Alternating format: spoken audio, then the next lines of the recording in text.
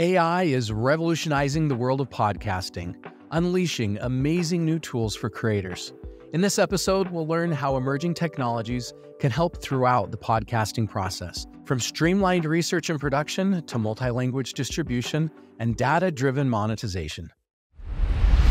Welcome to the Podcasting Secrets Show, where successful creators share their best stories, secrets, and strategies. I'm your host, Nathan Gwilliam. Hello, incurable creators. In today's episode, I'm joined by Jim Stern. Jim is the president of Target Marketing of Santa Barbara. He's the board chair emeritus of the Digital Analytics Association and the founder of the Marketing Analytics Summit. He's also written a dozen books on digital marketing, including artificial intelligence in marketing. And that's what we're going to talk about today. We're going to talk about AI for podcasting. Thank you so much for joining us, Jim. It's an honor to be here. Thank you so much for having me. So can you start off with sharing with us your journey specifically as it has to do with podcasting and AI? My journey is pretty straightforward. I realize that I know a lot of people in the marketing and digital marketing arena, and specifically marketing analytics. Knowing a lot about marketing analytics led me into machine learning, which led me into generative AI, or the ChatGPT kind of AI, large language models that we know now. So I am a proponent. I am a consumer of a vast amount of newsletters and just try to keep up. And also, because I know all these people, I've started a couple of different programs of interviewing them. I didn't really want to start a podcast officially until I knew that I could do the production side. That I'm comfortable in front of Zoom and a microphone, that I've got a good format for interviewing people. And now that I've done about 20 interviews on the Marketing Analytics Live Online show, and about 10 on the Data Driven Leaders Studio side, and I've worked out the kinks of the format. Now I'm comfortable. Okay, I know how to do the creation, the production. The distribution, okay, now I've got, and I'm a little queasy. So in the middle of this queasiness, along comes this amazing flood of AI tools. So we are, whether you're using Riverside to record or Descript to edit, or literally dozens of tools every day, it's now so easy. It used to be that I would go through a transcript. I do a Zoom recording. It would automatically be fed to Otter.ai, which would create a transcript. And I would go through the transcript and highlight things for my video editor to cut out. And take this section where we talk about this and move it to the front and put the commercials in here. Then along comes the tools where it takes me less time to actually do it myself than to go through the transcript and instruct somebody else. So I'm saving time. I don't have to pay the third party. And now, okay, great. This is working.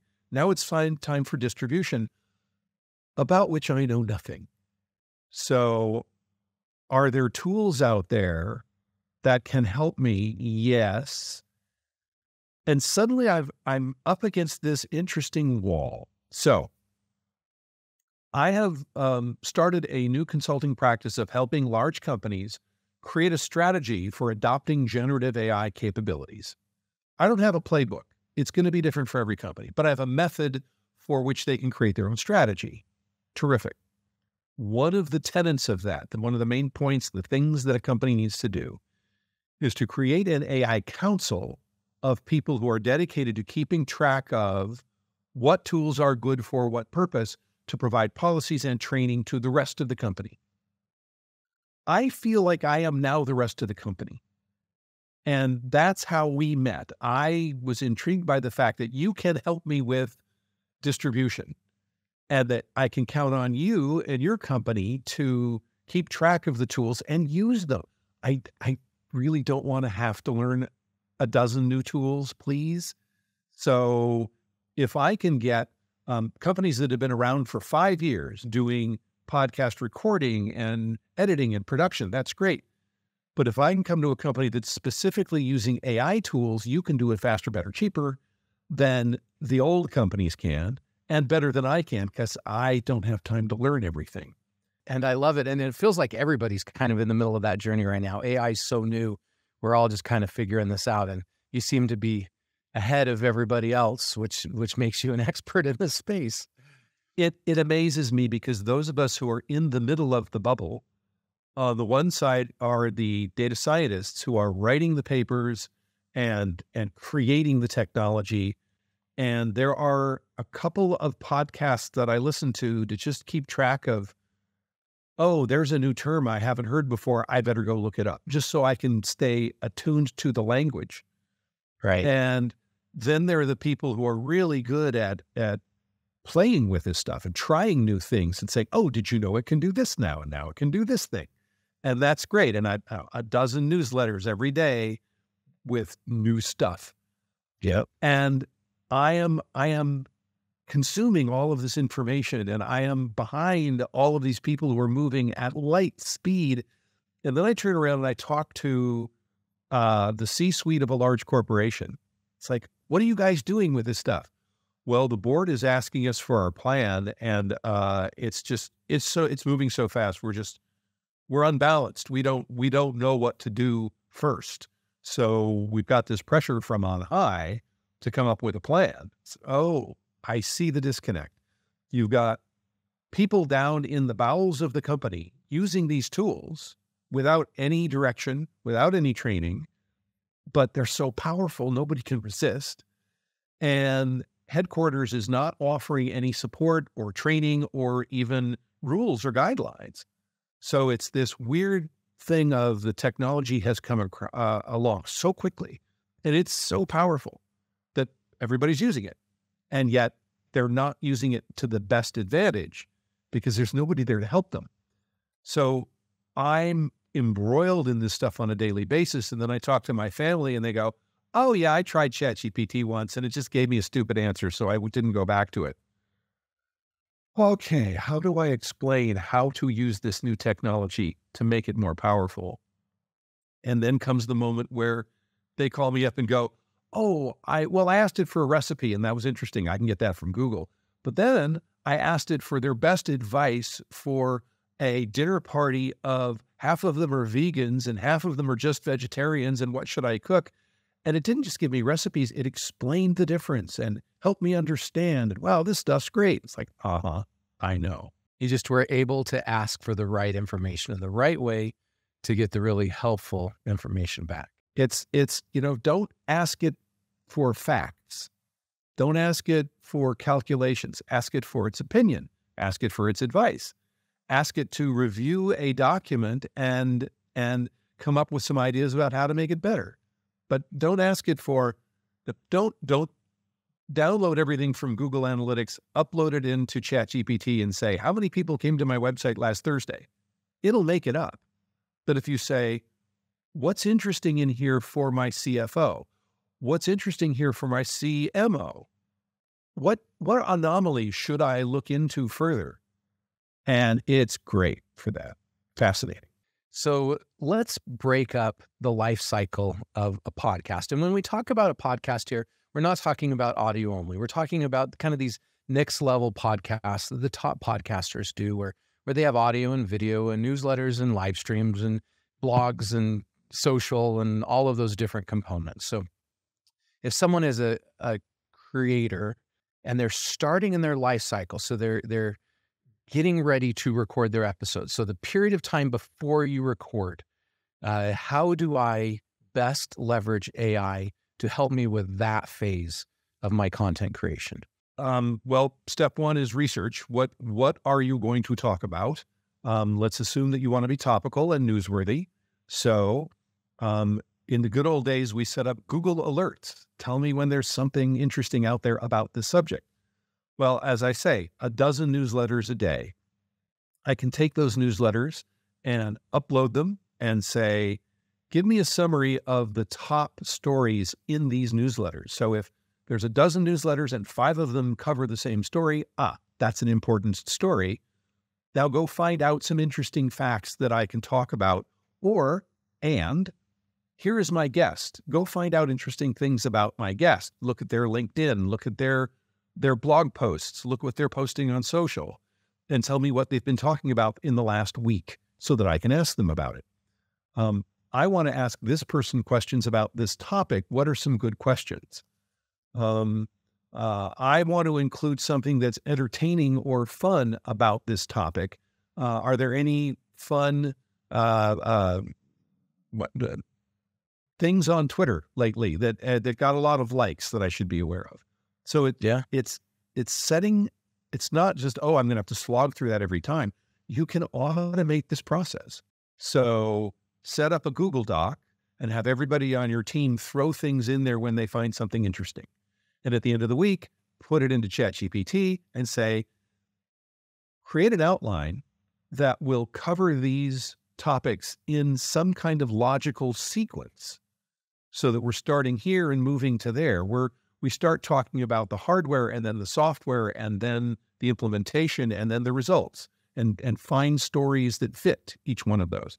So I'm putting together an outline. I don't want an actual script because ChatGPT output sounds like ChatGPT wrote it, and you can tell. So just give me the outline, and now I've got something to work with when I introduce my guest, when we have topics to discuss, and now I'm ready to hit the record button. Yeah. And even finding the guests, we can ask ChatGPT to help us. If I want a podcasting AI expert, right, we can have ChatGPT help us identify who the best people are. Absolutely. Yeah. Just think how much that can save our time as we have them research the guests, find the questions, find the bios, and not just save us time, but improve the quality, as it can help us identify things to even talk about that maybe we hadn't even thought of. Yeah. Okay, let's go to the next period of time. For the period of time that you're recording and maybe editing your episode, how can AI help? Well, recording, if you want to have AI participate, if you will. So Zoom has a new AI chatbot that will listen along and you can ask it questions. I'm shy of using that because when I'm recording, I want to be in the conversation, not running over to the keyboard and distracted by things. But it also will do a level, of course, transcription. That's automatic these days. That's been around for quite a while. But then summarization. So it's intended to be a meeting summary. At this point, these people were talking about this topic. And then at the end, here's the to-do list. Here's the next steps. And it's really interestingly good at that. It's not great. It's 85 to 90%, which is fine, but it can't be taken at face value. We know this about AI. Still have to have a human review it and edit it and make it publishable. Absolutely. But the actual recording part for me is the least amount of automation because it's all humans. It's a conversation. Yeah. Okay, so then talk to me about editing. There's some cool things in editing that AI can do now where you can get into the transcript and see the text and you can edit the text and then it can automatically edit the videos and the audios for you. Exactly. I'm even hearing about some where you can add text in there. If I introduced you wrong and said you're part of the, you'd produced a summit and I said you'd produced a challenge course or something, right? Right. I can go and change the word in the text and then it can create my voice and re-put it into the video and audio, even with my mouth saying the words. Yes. And so not only can you edit what is said and then it will replace that, it will overdub it in your voice. It will change how your lips are moving to match those words. And now it can also translate into, I don't know how many different languages. So you can produce your podcast in multiple languages that you choose, and it will take this conversation and have both of us with the same video, but changing the mouth to match the words in the different language, the same emotional content, in German and Spanish and Hindi and etc. So you're now an international speaker. Can you imagine how that is just how the game changer that is? How right now, I bet 99% of podcasts are only done in their native language. But you take these top podcasters with all this information, you translate it into 140 different languages, and all of a sudden people in, Brazil that don't have access to this kind of information being published in another country, another language do. I've got my Marketing Analytics Summit is coming up in the middle of November in Berlin. So about 3 months ago, I recorded what I thought was humorous. I took German classes in high school, and my grandparents grew up in Germany. So I've got really good pronunciation. Grammar, yeah, that's a problem. But so I created a script and recorded in German that, I don't really speak German, but you should come to this conference, even though I'm going to give my presentation in English. And I did it all in German. And as of 2 weeks ago, I didn't need to do that. I could just hit a button. Okay, talk to me about eye contact. One of the biggest things that I get criticized for when I podcast is I like to look right at you instead of looking at the camera, or I have to look at my notes to get the next question, right? And I'm not looking at the camera, and it's kind of distracting to do it that way. And people are sometimes not as kind to me as I would like them to be because I'm not looking at the camera like I should be. There's now AI technology that solves that. You want to talk a little bit about eye contact? So this is something there was a moment in time, a historic, let's call it 2 years, where we got used to the fact that we're on Zoom, and if there's 5 of us, you can tell because my eyes are stable that I am looking at Nathan. And then somebody else talks, and then I'm listening to them. And even though I'm not looking at the camera, you can tell I'm looking off. I'm looking at somebody else. And then somebody else speaks, and okay. And it's like being at the table. But I shrink my window down and I put your face right under the camera. I am not looking into the camera, which I am now. No, I'm looking at Nathan. We got used to that. Now comes AI, where, I can read my script. I can look at myself and go, I need to. And the video will make it look like my eyes are always looking at the camera. And then we'll forget that it was ever like this and like that. And we will expect people to always talk into the camera from now on. That's a really hard thing to do in real life. And I'm grateful for AI to help fix that weakness of mine. Well, it's interesting. I think the next level, haven't seen it done yet, but if we have 5 people and they're, across the screen, that AI is going to figure out that when I'm talking to person number 3 and looking over there, you will see me looking in the direction of that person on your screen. So that if I say, well, wait a minute, I want to ask, you can tell that I'm going to go ask Susan or Henry or somebody. Because that's the thing about real life. In the middle of you talking, I can go, and that I am now going to address Crystal over here. So sometimes we may need to turn the eye contact off. Is that what you're saying? I don't think it's turned it off. I think it's going to get smarter. Yeah, smart enough to do that on its own. Okay, that's true. Okay, let's talk about the phase of creating the content, publishing the content, and syndicating the content. What are some of the coolest things AI can do to help us in that phase? So here's the direct experience. I did some consulting for an Austin firm that has launched the ability to create advertising for Google, Facebook, and Instagram automatically. So here's my landing page. Here's a description of the audience that I'm interested in, and it will take the images and the text from the landing page and create an ad in the proper format for Facebook and Instagram and Google and publish. And now I'm using those platforms to do the bidding and how much do I want to spend per day and that sort of thing. But this is automatically from just a product description page, creating advertising. Now, apply that to podcast. I want to be able to push a button and say, Okay, well, here's the audio version that goes on Spotify. Here's the version that goes on Apple. Here's the one that goes up on SoundCloud. And here's the video that goes up on YouTube. And what's the one I saw? Opus, I want to say opus.clip, but I think it's opus.pro or something. Yeah, I have it written down here, or I had it written down on a notepad. I think it's opus.us maybe, or opus. Where you take your hour-long video, or however long it is, and it will chop it up into little bite-sized snacks for social. It's probably 75% there, but it will add in the subtitles, and it will make it short enough that each one is a little snack of video that will then draw people into the whole show. And here's the proper version for YouTube, and here's the proper version for TikTok, and etc. So that's the point where I am taking a step back and saying, yes, I could learn how to do all that stuff, but that's not my primary business.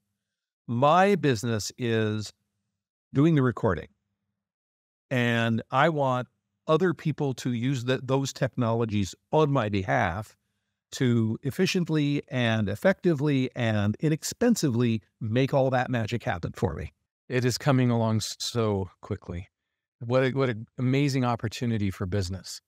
I mean, some of these now seem so simple. One of the AI features, the very first AI feature we put into PodUp, allowed you to start with a video or an audio file or a transcript, answer a few questions, click a button, and it writes your blog post for you. I mean, nowadays that seems like that's not magical anymore. That seems so basic. But if you think about it, that's so amazing.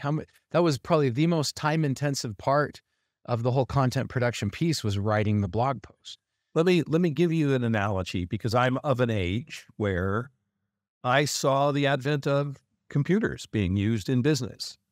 So I think this is the difference between learning how to write a basic program to do a calculation versus using a spreadsheet. Yeah. I don't need to know code. I don't need to plow through trying to create something that works and to see if my calculation was okay. I've got an Excel spreadsheet. I just pop in the numbers and the relationship, and it gives me the answers. Yep. And that's normal now. Well, we've got a new normal. It's changed the bar, the basic standard that's there. Okay, so then let's go to the marketing phase. How can I use AI to promote and grow and market my content, my show? The show gets chopped up into bite-sized bits. Tweets are written. LinkedIn posts are created. Scheduling can happen. This is, what formats do you want and what outlets are you aimed at? And let's just automate it all. Let's just say, hit the button and the word spreads. And then you get the notices back that, hey, over on this platform, this particular version of the short video is getting a lot of attention. You should go participate in that conversation. Now, do I expect that I can have my own agent participate in that conversation on my behalf? Eventually. I will have to train it carefully, my tone, my frequency, what I do want it and don't want it to talk about. So if I do a blog post or a podcast about a particular topic and somebody makes a comment that starts to be political, I don't want to participate in that. I am not using that format and that outlet for personal opinions about politics. That's not what I do. I do business. So I will be able eventually to train my agent to act on my behalf. And as long as I am transparent about it, it's the Jim GPT is responding to you, not the Jim Stir. Yeah, we have a tool in PodUp that allows you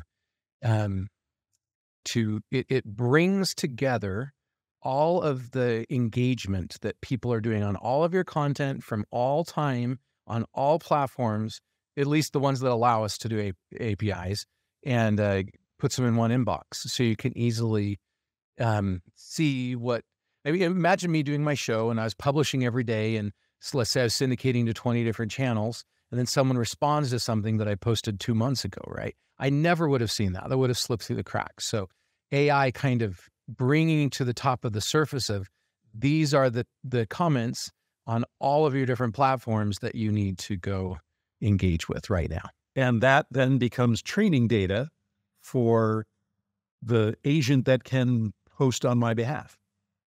Typically, right. when somebody has made this kind of comment, Jim Stern has replied in this way. Therefore, agent, follow suit. That's right. I love it. Love how it can learn. It doesn't have to do everything from scratch, but it can follow. You were talking a minute ago about tone, and I love that tone. You can set the tone. Sometimes you want to be business professional. Sometimes you want to just be fun and personable, right? And I love how it doesn't just give you raw data, but it allows you to infuse personality into that as well. So this is one of the joys of a large language model, is that I can tell it what tone I want it to respond in. And ChatGPT Plus, the $20 a month version, has something called custom instructions, where you can write up two parts. Part one is, who am I? So I gave it a custom instruction saying, I am Jim Stern. Here's my LinkedIn profile. Here are the books I've written. Here are the presentations that I've given. So this is what I know. So when I ask you a question about these subjects, understand that I actually know stuff about this. If I'm asking about theoretical physics, explain it to me like I'm 5. And then the second part is how I want you to respond. Well, I want you to respond business professional. And then for a while I said, respond like a children's birthday party clown, respond like a stand-up comedian. And it's painful, but it's interesting. And then, no, let's go back to business professional. And then, I take it a little further.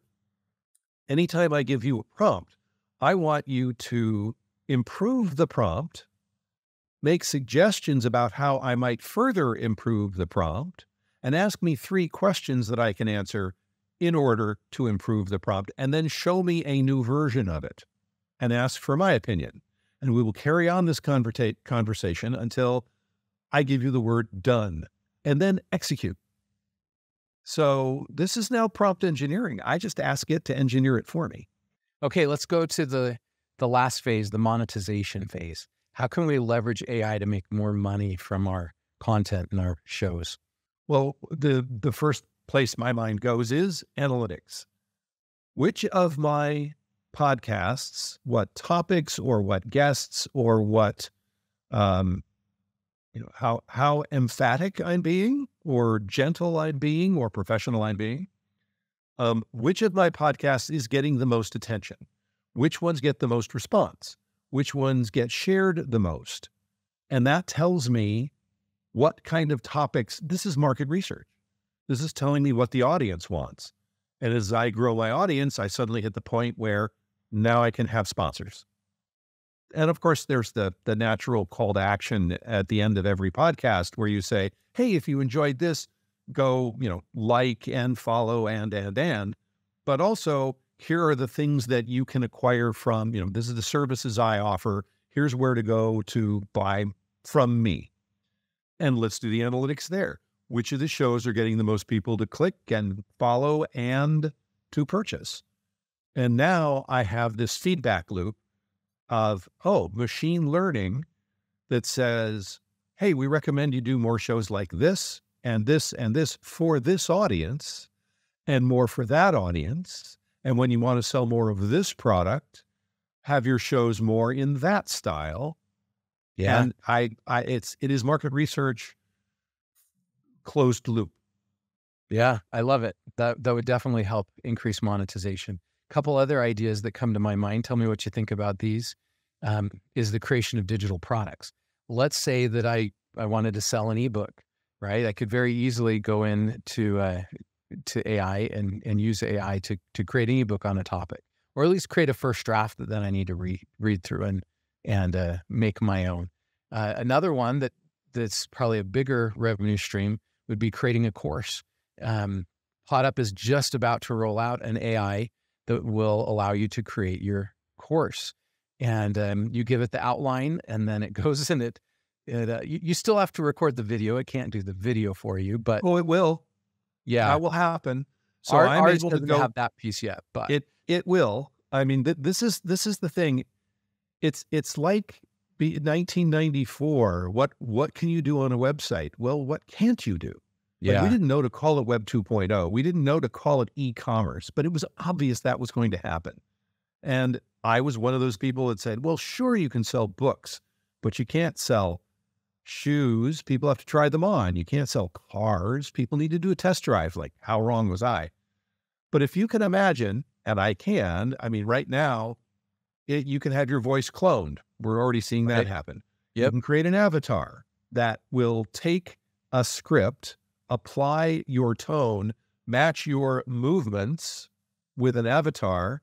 And guess what? You just automated a whole show. Yep. What topic? And so when I've talked about machine learning, and again, my book, Artificial Intelligence in Marketing, I wrote 6 years ago. It's ancient history. But even then, oh my God, it's going to take my job. No, the human is still needed for 3 reasons. What problem are we trying to solve? So what topic do we want to discuss? What guests do we want to have? What format do we want to have? Number 2, what data might be useful? So here's all of the posts that I've made. Here's all the articles I've written. Here's all the conversations I've had on LinkedIn. And then does it pass the smell test? So automate as much as you can, but absolutely positively review every word before it goes out the door. Now, if you choose the topic or the problem to solve, you choose what data is useful, and you review everything else can be automated.